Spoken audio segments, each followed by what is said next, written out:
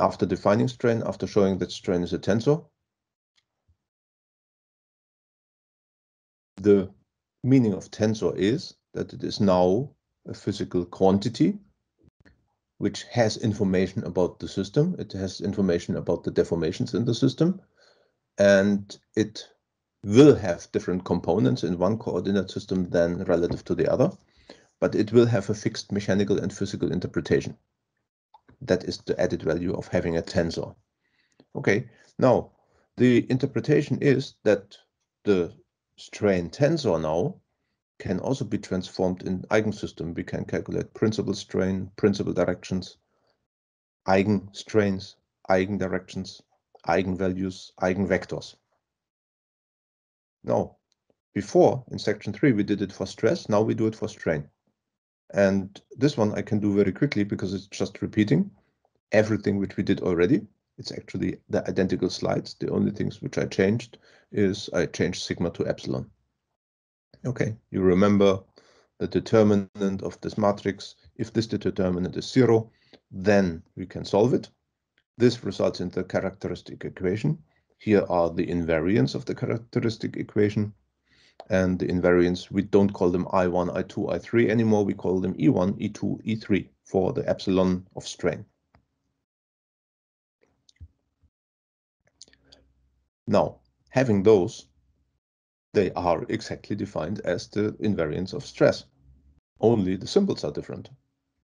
E and I, epsilon versus sigma. Okay, everything else is the same, nothing new here. The physical interpretation will be different, and that one I show you later. You can already guess what it is. Now, this was 4.4. I immediately continue with 4.5 because this is the interpretation of the first invariant. The first invariant of strain is called the volumetric strain. It is that what happens when you have change of volume by changing the delta L1, delta L2, delta L3 the same way. No, actually not the same way, by changing delta L1, delta L2, and delta L3. Okay, the change of length delta L1 is described by delta L1 original times 1 plus change of length. Epsilon 1 or epsilon 1, 1 are the changes of length. Epsilon 2, epsilon 3. In this coordinate system. Now, taking that picture, instead of calculating the length and the change of length, we can calculate the volume in the original position. We can calculate the deformed volume, and the deformed volume is the product of the lengths. Okay, so in the original case, it's just the 3 delta L's, and the new definition is the 3 delta L's multiplied with the 1 plus epsilon 1, multiplied with 1 plus epsilon 2, multiplied with 1 plus epsilon 3. Okay, so this is change, volume, original, new. The volumetric strain is then the definition of change of volume. V prime minus V is the change of volume, divided by V, which is the original volume. So it's a similar definition as the strain itself, change of length, but now volumetric means we talk about volume and not length only. Okay, so since we divide out V, we divide out all the delta L's. They are going, and what remains is 1 plus strain, 1 plus strain, 1 plus strain in the 3 directions. And from the minus V comes a minus 1. Okay, so if you multiply all this out, then you will get a 1. Minus 1 cancels it. Then the next terms will contain the epsilon 1, the epsilon 2, the epsilon 3. Okay, and you will have higher order terms like epsilon 1 square, like epsilon 1, epsilon 2. And those we ignore again because we assume that epsilon, the strains are small. Small strain. Okay, so this is the approximation for the volumetric strain to first order. Now, if you go to higher order, then you would involve also the higher invariants, for example, the third one. We ignore those. Okay, and then we have the volumetric strain equal to the first invariant of strain equal to the sum of the diagonal elements. And here we have the eigenvalues actually, equal to the diagonal elements in an arbitrary orientation. So epsilon 1, epsilon 1, 1 are not the same. Epsilon 1, epsilon 2, epsilon 3 has the meaning of eigenvalues. Epsilon 1, 1, epsilon 2, epsilon 3, 3 are the normal strains in an arbitrary orientation.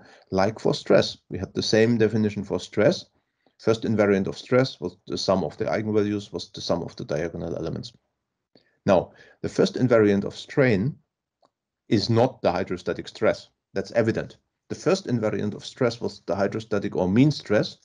If you be divided by 3, the first invariant of strain is directly meaning the volume change. Okay. Now, in index notation, epsilon v is also often abbreviated as epsilon kk, where the summation over kk is implied here. Okay, so this is the meaning of the first invariant of strain. And the meaning of the first invariant of strain is related to the first invariant of stress, because if you apply a hydrostatic stress, it will change the volume. If you apply a stress, it will change the volume. If you change the volume, that will lead to a stress. And the first invariants are always corresponding to the direction independent changes of stress or volume.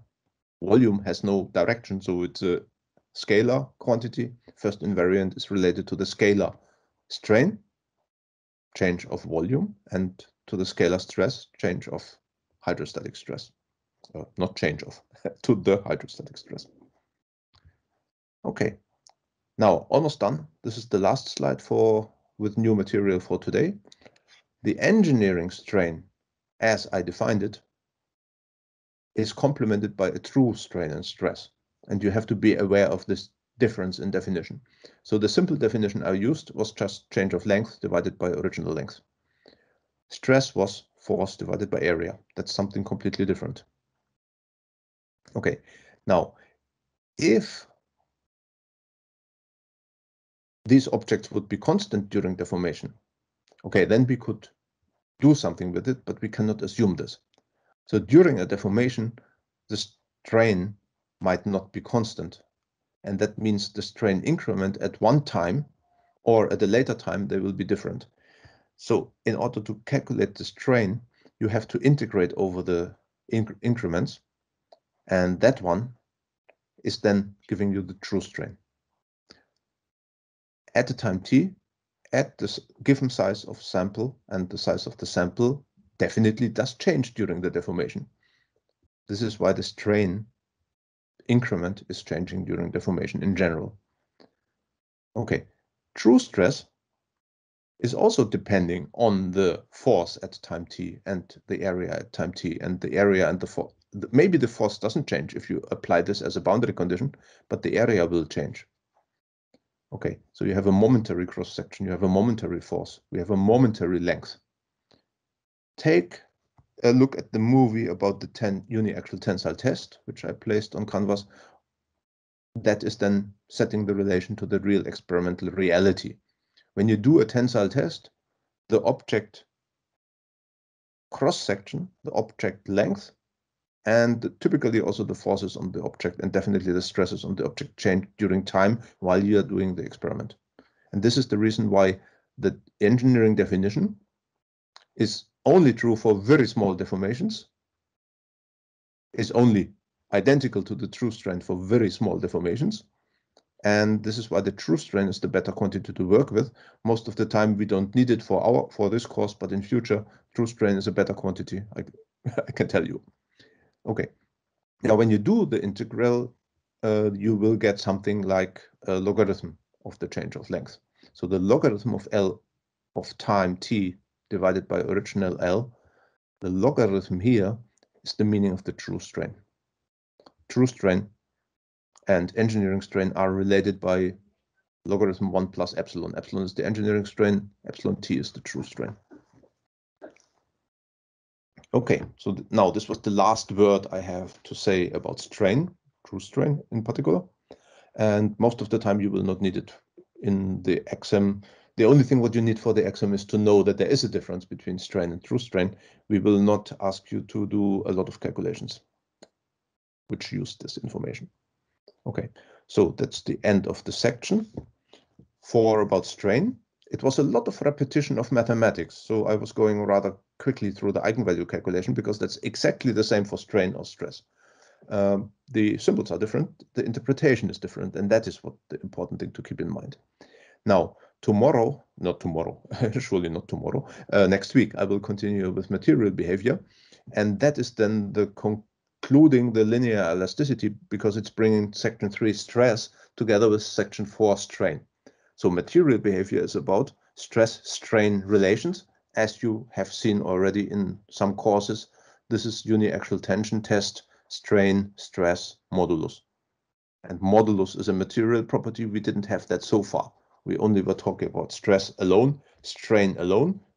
Next week, we bring together stress, strain. Okay, end of lecture.